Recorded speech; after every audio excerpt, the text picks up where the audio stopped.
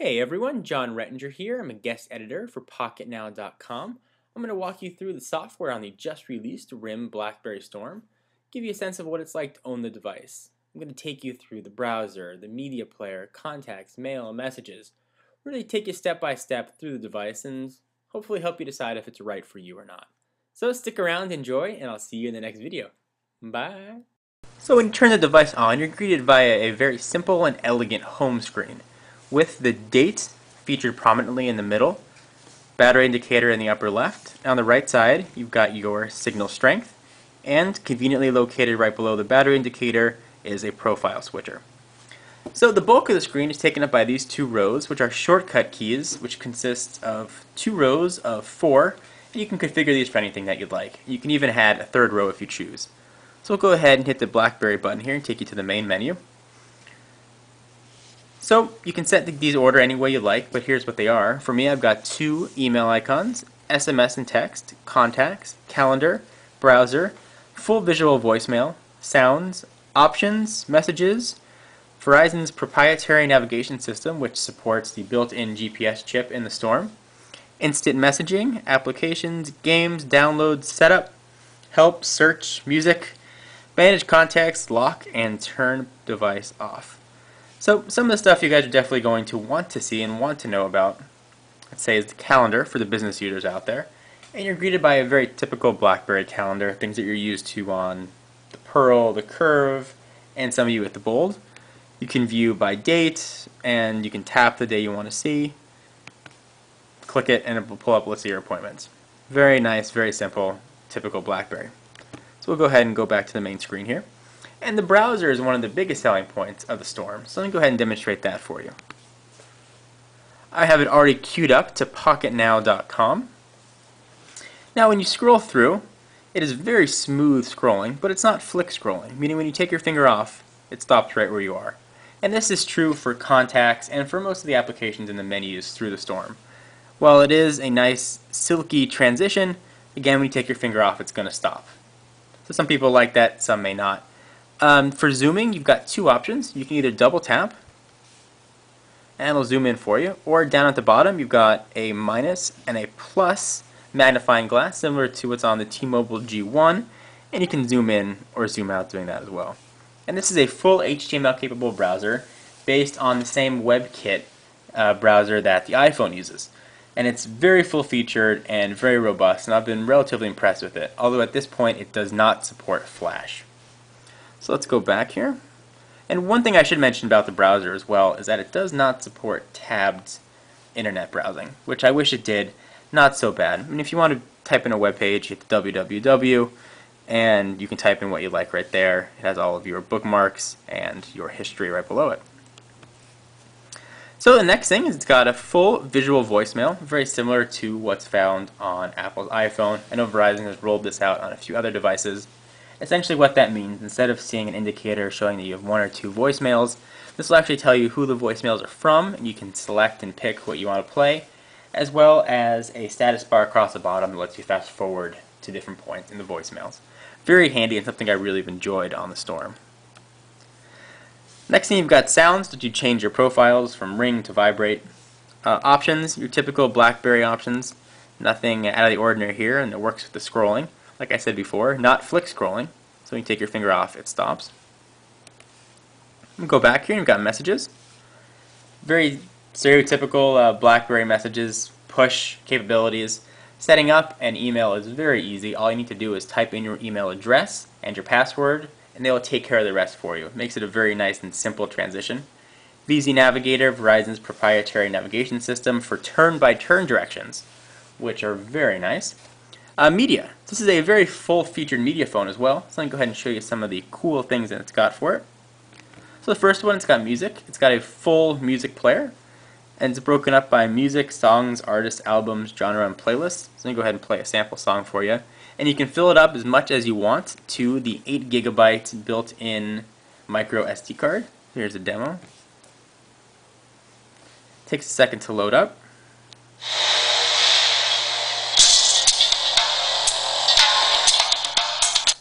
As you can hear, the speakers are quite loud, and those speakers are coming from on the bottom right there, that speaker grill. very loud. So we'll go ahead and accelerometer kicked in there. I'm going to close that up. Alright, so let's go back. Next thing we have is videos, and the screen on the Storm is fantastic and really makes videos pop. So I'll go ahead and show you a quick clip here. They included a trailer for the movie Babylon AD, for better or worse, so I'll go ahead and play that for you so you can see what video looks like on the Storm. What's a package? A girl. She needs to be in America in 6 days. Cross me and you'll have no place to hide anymore. Are you a killer, Mr. Turab? So, plays video quite well and quite loudly again. Really the video pops on this. If you want to watch a movie on an airplane, will not be a problem. It's got a gorgeous, gorgeous screen. So let's go back here. Ringtones. Select all your ringtones right there, and you can set them for any contact you choose. It's got a very nice picture viewer too here, so I'm going to go ahead and show you that. Sample pictures. And any pictures that you take using the built-in 3.2 megapixel autofocusing camera will show up here as well, and any videos you take using that same camera will show up in the video selection. It also has a built-in flash and self-portrait mirror. So let's go ahead and open a picture. And you can flick from picture to the next using your finger, very nice and easy. And if you want to zoom in, just like a web page, you can double tap it. And notice when I double tap, I'm not depressing the screen, I'm just making very light contact. And you can scroll around that same way. Very cool. We'll go back, and using the built-in microphone, keep going back here, you can record voice notes. Very handy feature and something I've actually used quite frequently. Remember to pick up milk. Record it, not going to forget to pick up your milk. So let's go back to the home screen, and we'll keep going. Camera, just a simple camera controls. I'll show you that very quickly. Very similar to what you'll find on the Pearl or the Curve. Close out of that. Clock, set your alarm clock and control the clock settings at the top. Applications, this does have an application store, which is quite handy. So right now it's not that populated, it just has free apps in here, but it will have some pay apps as it continues to develop. It's got Facebook, some Windows Live Messenger, Google Talk. Nothing else revolutionary in there, but it is nice that they do have a built-in application center. And I should notice that this is completely over-the-air firmware upgradable. So meaning as the device matures, RIM can push out new features or stability upgrades that you can download right over the built-in eVideo network. Instant messaging, it comes out of the box equipped with Windows Live Messenger, Yahoo Messenger, Google Talk, AOL Instant Messenger, and BlackBerry's fantastic BlackBerry Messenger.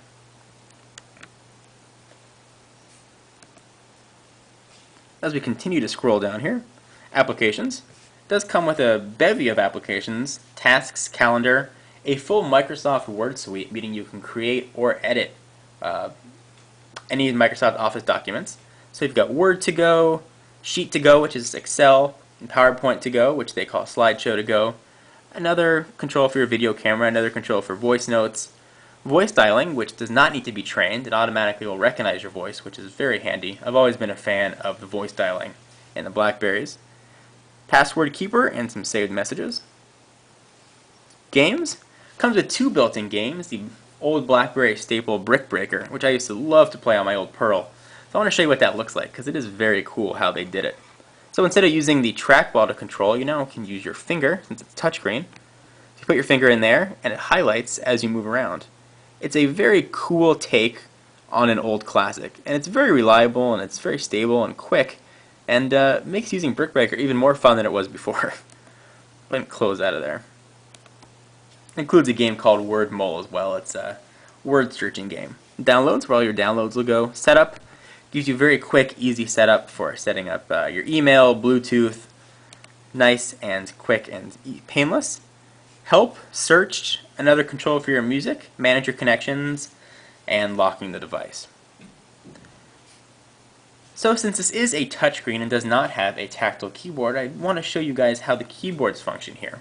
So let me go ahead and go to Messages, go to SMS, and I will create a new message here.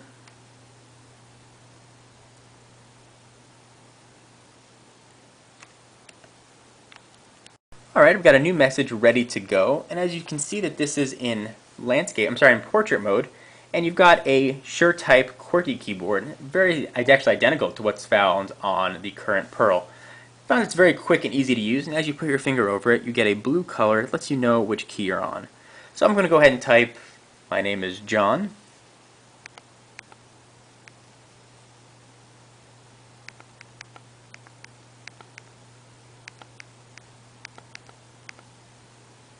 So it recognizes it said me name is John, but not too bad. It learns what you type and will get more accurate as you go. One fantastic thing about the Blackberry Storm is it does support multi-touch.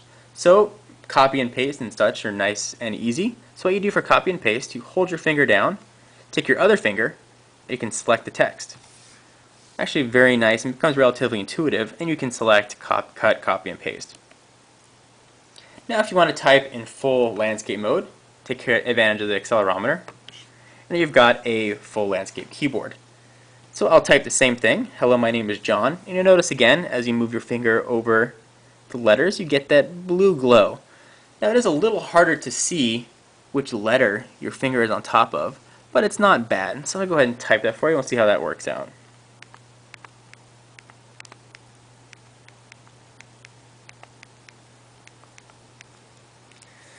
So not quite so accurate there, but not too bad. I think it's something that you would get used to the more you use the device.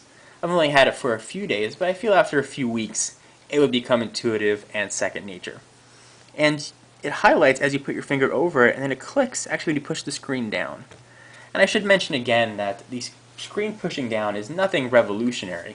I was expecting something that would transcend mobile phones and a really unique experience. It ends up feeling identical to the new trackpads found on the MacBooks and MacBook Pros. I really enjoy actually the screen pushing down. While it's not revolutionary, I found it became very intuitive and something I actually started to enjoy to use, and missed it when I was using my other mobile phones. Something to keep in mind. So the accelerometer is, like I showed you here, a very nice feature, but it can be a little bit laggy. So I'll show you here. It takes a second to turn. So one thing about the Blackberry is the operating system that's on it was initially developed for non-touchscreen devices, such as the Blackberry Bold, the Curve, the Pearl, and others. It was actually adapted for touchscreen, meaning it wasn't built for this platform. While it does work nice, it is a little bit laggy and it can be a little bit slow. I think it's something that RIM will fix with software upgrades, so I'm not terribly concerned about it, but it's something to keep in mind. So I'll show you another example of that.